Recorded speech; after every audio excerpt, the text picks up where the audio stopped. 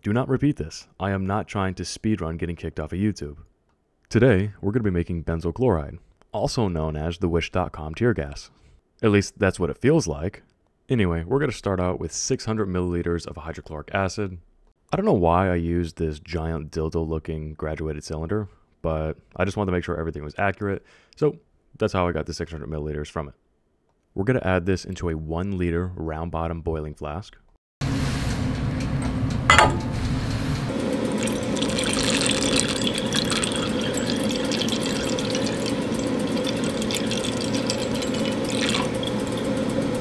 I just wanted to show you this really cool shot that I got as well.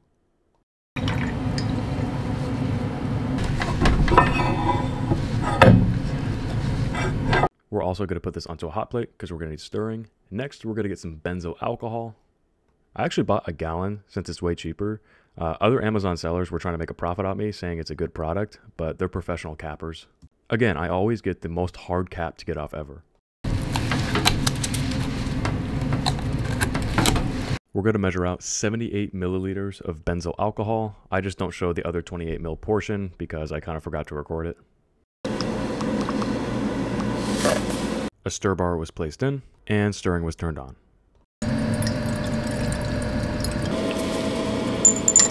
We're going to add the benzyl alcohol in small portions slowly, just so we don't overdo it with the reaction, and we're going to add all 78 milliliters until we're finally done.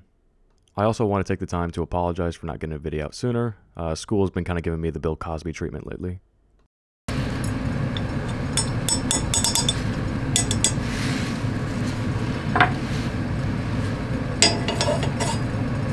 You can see here, when I add the benzyl alcohol, the solution turns nice and opaque.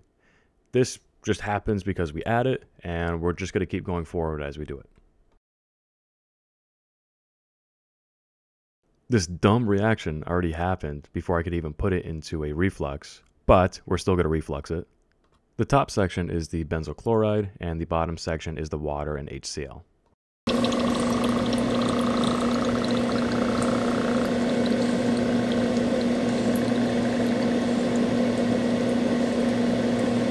The top section of the reflux has this gas adapter, and this gas adapter actually leads to a sodium hydroxide solution just because there's going to be some HCl vapors coming out, and it will neutralize any of those that come out.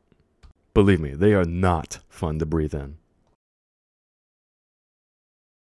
To make the sodium hydroxide solution, I just put a random amount of sodium hydroxide, and I filled up the beaker with some distilled water. I then connected the hose to a glass funnel to make an inverted funnel trap. Here, you can see me place the funnel in, and we want to make sure that it's fully covered so no gases come out. Now, you shouldn't expect any of the sodium hydroxide to go into the tube, but that was not the case for me, and I'll describe that in a second. Here, you can see the condensation starting to form on the inside of the flask, and that's a good sign that things are starting to go. I got a little power hungry with the regulator, and this thing started to boil very violently, so I turned it down a little bit so that it wasn't as bad. The cool part is you can actually see the two immiscible layers kind of boiling together and pushing against each other, which I think is actually really interesting to see. Here you can see the white fumes go up, and then you can see the condensation slowly go back down into the boiling flask. In the next clip shown, you can actually see the two immiscible layers a lot easier, and it's actually, again, really, really cool to see it.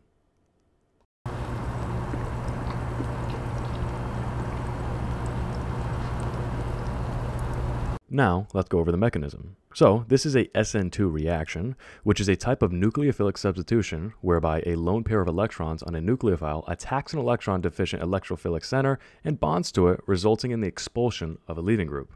In this case, hydrochloric acid donates a proton to the hydroxyl group, making a positive charge on the oxygen. The chloride anion then does a nucleophilic attack on the opposite side of the positive oxygen, resulting in water being a leaving group and the chlorine taking its place. This gives us a product of benzyl chloride, water, and a bunch of coughing from me because this is kind of like a Wish.com tear gas. So luckily something went wrong for me, and it actually sucked the sodium hydroxide back into the reflux column, and I got to redo everything. Sodium hydroxide will neutralize the benzyl chloride, so guess who got to do the experiment twice? When you're actually finished, it should look like this with the two immiscible layers, which the top layer is going to be the benzyl chloride. It is very important to let everything cool, or you're going to get some nice acid fumes and benzyl chloride fumes coming out. Now, I did it when it was kind of hot, so yes, I got the fumes coming out, and that's why I'm telling you not to. So I had to do this in a couple of different steps, just because my separation funnel is very, very small. It's only 250 milliliters. Now, it is important to discard the bottom layer and not the top layer. The top layer is the benzyl chloride. Now, the bottom layer is full of acid and water and probably some of the benzyl alcohol that didn't react. And you need to be very, very careful and not have it be warm because you can see the fumes again. It is very important that the acid is handled with care and that you're in a very well ventilated area or a fume hood or even outside just because of all the fumes coming out. The acid should be neutralized and the instruments that you're using should be washed with sodium hydroxide to destroy any benzyl chloride.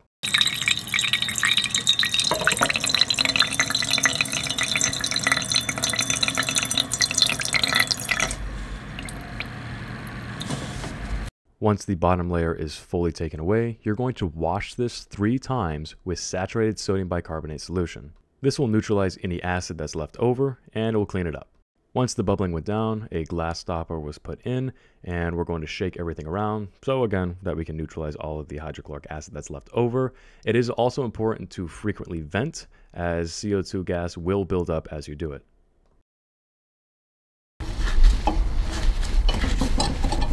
Everything was left to settle, and now this layer's actually switched now. So the top layer is the saturated sodium bicarbonate solution, and the benzyl chloride is now the bottom layer. We're going to drain the bottom benzyl chloride layer into a fresh beaker, and we're going to discard the top sodium bicarbonate layer.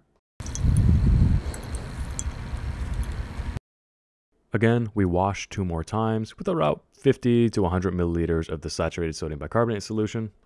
Let it settle and drain the bottom layer into a fresh beaker. We're going to add some anhydrous magnesium sulfate to dry any water that came over with it.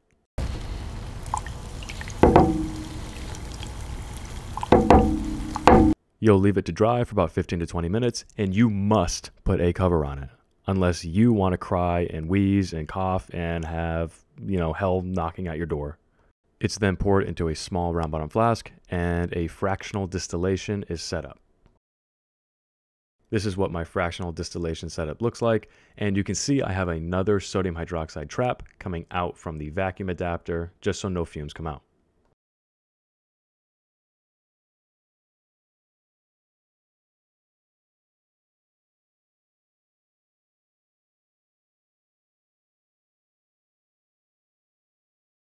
A thermometer is going to be very important in this step as benzyl chloride does have a boiling point and we want to collect it at that temperature. We're going to collect everything at 177 through 180 C and discard anything else that comes before that. Here's how my receiving flask is set up. You can see that the vacuum port has a tube on it and it's also connected to the sodium hydroxide trap so we can destroy any benzyl chloride that comes out. Again, this is a really, really important step, especially if you're in a garage like me. If you're in a fume hood, that'd be a little different, but this is very, very important. Here's my heating mantle, and you'll also want to wrap your entire heating mantle in aluminum foil and the reflux column just so everything can condense over. Here, you can see the benzyl chloride climb up and slowly go up the tube.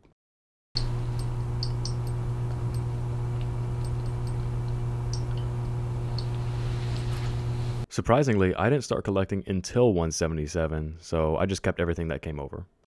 Here, you can see the benzyl chloride slowly dripping over.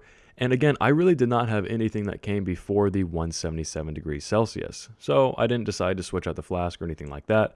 Everything just started coming over at that temperature. It's okay that it's cloudy right now as we're going to clean it up after. As it slowly started to boil over, it started to froth more, and that means we know we're pretty close to the end of the distillation. Here is the final amount of benzyl chloride that we have, and you can see the final drops slowly coming over. The leftover material in the flask is this weird yellow, goopy, sticky residue. We're going to add some 3A molecular sieves just so that we can dry out any of the water present in the benzyl chloride.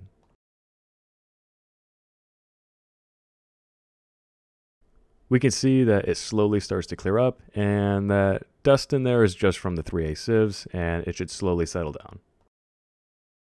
Once I let everything settle, you can see that we have a very clear solution of the benzyl chloride and just the molecular sieves in there.